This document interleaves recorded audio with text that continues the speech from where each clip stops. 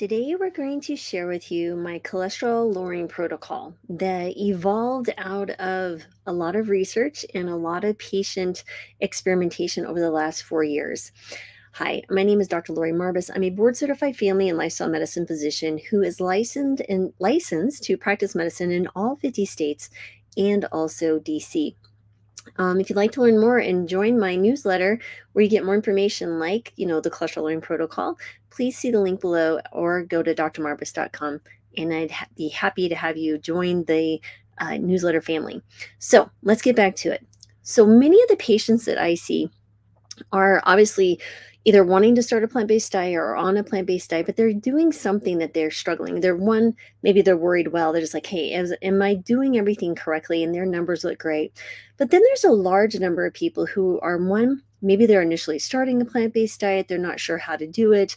They're looking for expertise and help in making sure they get all the benefits of a whole food plant-based diet and be very careful sometimes of some of the pitfalls.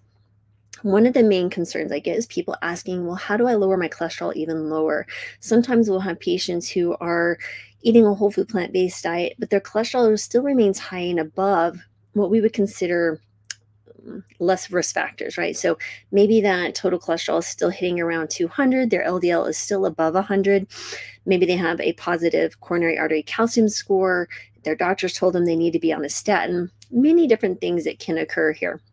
So remember, at the end of the day, my goal, one, is to not only improve your numbers, but improve quality of life, and increase your longevity, right?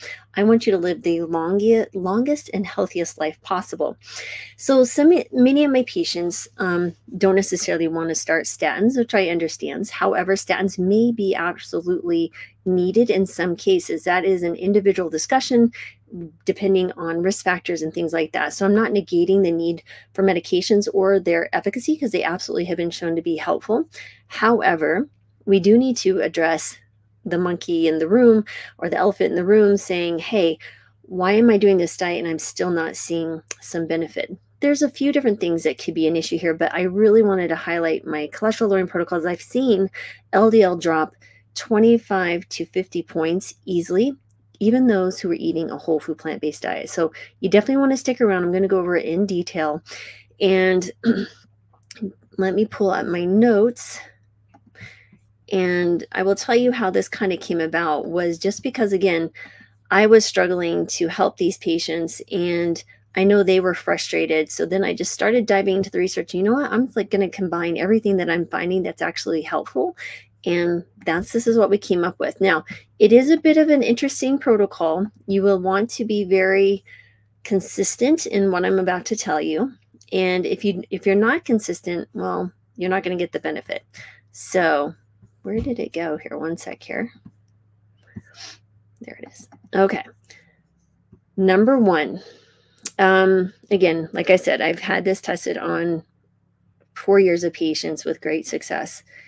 First of all, you're going to understand that you're going to want to mix about a quarter to a half a cup of unsweetened applesauce with the things I'm going to list you. There's 4 things I want you to put in the applesauce. So there's some things in apples alone, pectin, that are very helpful in lowering cholesterol. So plus this will kind of hide some of the unsavoriness that you might see that I'm going to be adding into that cup of applesauce. So what I do recommend for patients is they get those little cups that are already, you can get in the store, unsweetened applesauce, organic, or you can make your own. It doesn't really matter.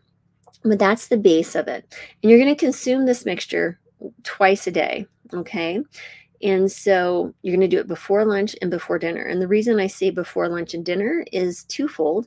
The studies show that it's not as helpful with breakfast.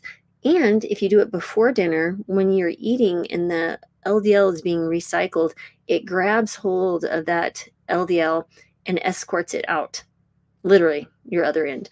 There's some other things going on here, but that's the main reason for this particular type of mixture with before lunch and dinner, okay?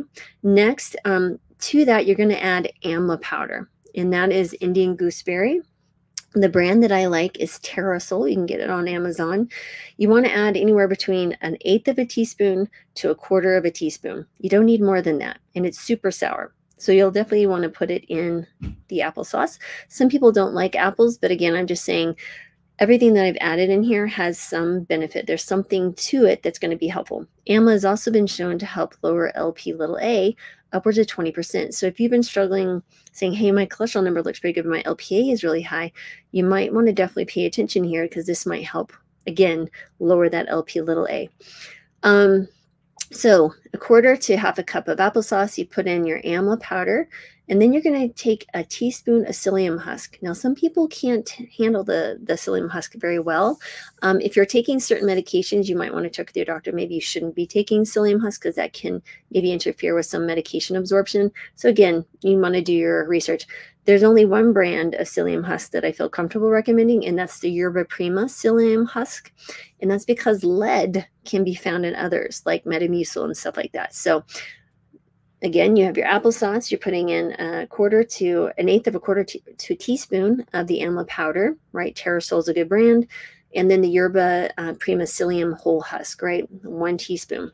And then you're going to put 1 tablespoon of ground flaxseed and half a teaspoon of Ceylon cinnamon. The other types of cinnamon you don't want to because they're not very healthy for your liver, but the Ceylon cinnamon has helpful. So those are the 4 things that you put in your applesauce: the amla powder, the psyllium husk, the ground flaxseed, and cinnamon. So those are the things that you want to do. You're going to take that mixture, you're going to eat it before lunch and before dinner. Now, there's 4 other things that are part of the protocol. That is the cocktail. Okay, and here's the other things you want to do. Next, you want to eat 1 Brazil nut per week. That's all you need. Eating more than that is too much selenium. Okay, there are some interesting studies, smaller studies, that have been shown that Brazil nuts can be helpful. If you wanted to, you could probably even grate the Brazil nut over the applesauce. That would be fine too. Next is berberine.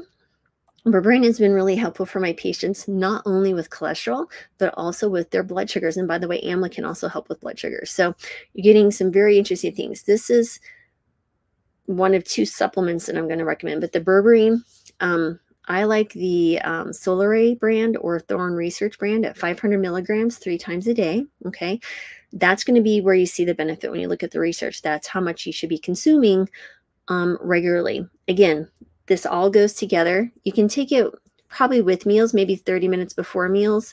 I think that's probably where most people find the benefit. Some people found that their blood sugars, if you're looking for blood sugar responses, they do better when they take it about 30 minutes beforehand. If you're just doing it for the cholesterol, you probably can take it with your meals. Next is your algae omega-3s. This is just a good source of those long chain omegas, EPA, DHA. Those are good for brain health, but also good for heart health. And they decrease inflammation, which is a part of heart disease, right? So when you look at heart disease, it is not only your LDL, but it's also regards to your inflammation, right? So if you're eating a whole food plant-based diet, that inflammation can be dramatically dropped, but this can also help by adding a little bit of the algae omega-3s. The brands that I like are Nordic Naturals. There's also some others that you can get enough, would be something like Complement, where they have your Complement Essential. They get your B12, your D, and your omegas, which are the 3 supplements that I make sure that I take every day. So again, that would be a good thing. And then finally, this is a food product that I'm going to recommend that you get at least 2 to 3 servings per day, minimally 2 servings, and that is soy products, right? So this could be soybeans, edamame, tempeh, tofu, soy milk, some type of soy product, because that has actually been shown to decrease your cholesterol. And I would say probably you're going to see the most benefit with more of the whole soybean, right? So you want to do the soybean, the edamame, or tempeh. Those would be my tier 1 soy products. Tier 2 would probably be soy milk, tofu, and any derivative thereof. So those would be the things I recommend. So I'm going to go over this again. 1 is mix the following into applesauce: is a eighth to a quarter teaspoon of amla powder. Terrasol is a good brand.